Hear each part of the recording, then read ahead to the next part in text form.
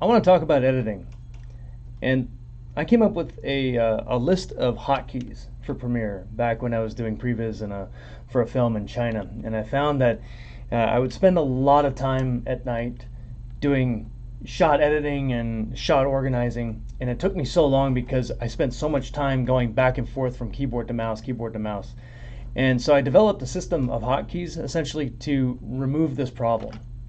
And one of the most important things I think when developing your hotkeys is find something that allows you to do as little movement of your hands as possible.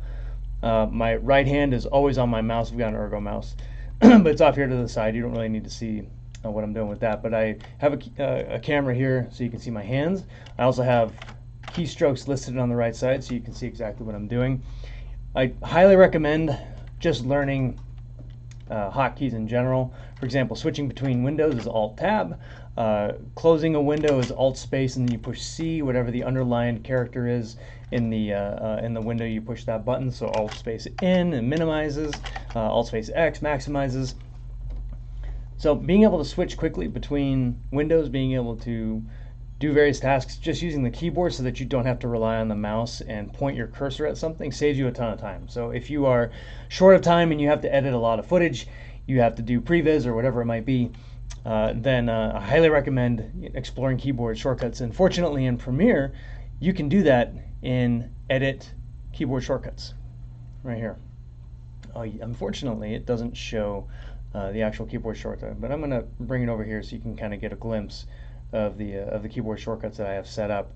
And this is just one of many ways that you can set it up, but I set it up so that I just don't really have to move my left hand off of this side of the keyboard. I really don't have to do that almost ever, and I can just keep my right hand on my mouse the whole time, and it just makes things way quicker. I found that I was able to edit maybe 2 or 3 times quicker as a result. So I'll give you an example, right? So I'm going to bring in a bunch of footage that we shot for Cats and Jammer, my feature film that I'm working on, and I'm just gonna drag a few clips of this. I'm gonna drag the first 11 clips onto the timeline here. So right away I set up zoom to be 1 and 2. 1 zooms out, 2 zooms in. I can very quickly see all my clips this way.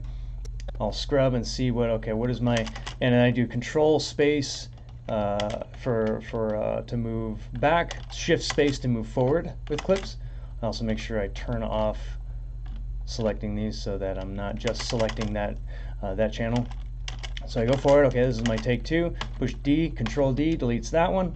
Okay, then I go find my second take. That's my take 2. I only did 1 take of that.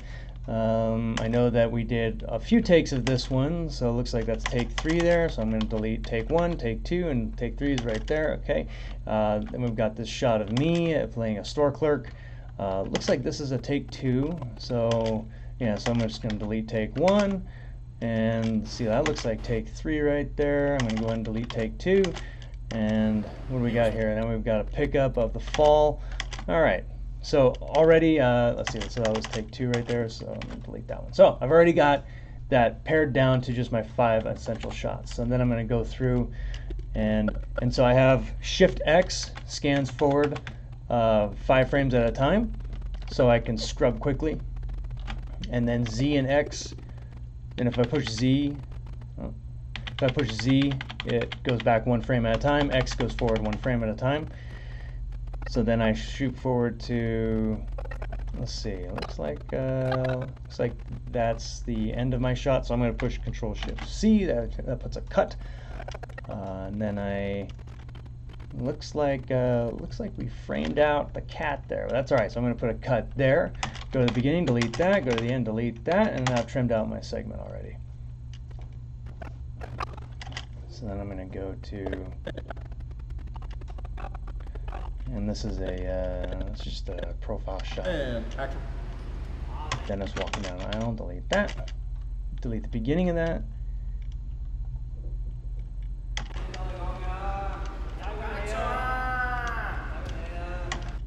It's me speaking Cantonese in the background. And I'll probably show, maybe I'll put this one later, but I'm just trimming the in and outs of these clips. So maybe we have a shot where Lester's coming around the aisle, I'll just start it there as he's coming around the aisle. And then he comes in close, so I'll probably cut out right after that. Maybe I'll have an exit there. So I've got that divided up into 2 clips. He walks away, and then we cut there. And we've got a cutaway of, I don't know why he showed pan down for that, didn't need to do that. Alright, so, well, whatever, so. 3, 2, 1, action. Okay, and I'm going to go back to here and find that spot where I will control, drag, extend the clip like that. Okay, so I've got my desired out point, desired cut point there. So I'm going to go find that clip, push D, which selects it, Control X, cuts it, paste it, Control Shift V. Now it's just stuck right there in between. There's a little bit of a jump cut, but that's fine.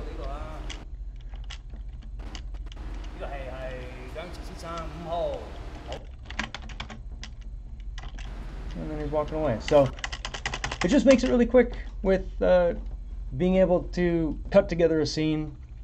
You can eliminate a ton of time by just assigning hotkeys. The ones I recommend using, there's also, for example, let's say that you've got a clip length. Let's say you've got this clip length that you like. You like the clip length, but you don't like where it starts. So I have a shuttle option, which I do Control Alt X, and that can shuttle the beginning of the clip back in time, or forward in time using Z. I can push Control Shift X to do it at 5 frames at a time, and Z does the same thing in forward in time. That makes it really quick. And if I think, okay, I want to trim the so right now, if I look at the end of this clip, so I'm bending down, picking it up, looks like there's a little bit of a jump cut there. So if I want to add a little bit of time there, just hold Control, drag it. That's standard. But if I wanted to eliminate some time, let's say I want that cut to happen quicker, pause it, Control Shift C, deselects it, Control D, it's gone. It's very quick. So anyway, I'm happy to give you guys an example of my keyboard shortcuts. I can export just some images, and I'll put that in the description. But I encourage you to do keyboard hotkeys using Premiere.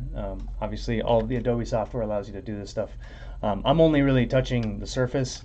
There's also the organizing using labels. So I assign a different label color to the different hotkey, different numbers. So I do Shift Alt 1, 2, 3, and that just changes the color. So then when I back out, I know that all my yellow shots are my action shots, for example, or all my yellow shots are this guy, and all of my green shots are, which one's green? That one. I never remember the colors, but all my green colors are this guy, and so it's very easy then to back out and see, oh, okay, you can very easily organize your footage and see where you're at using color labels. Control T is title, you get it. So that's all. Hope you enjoyed that.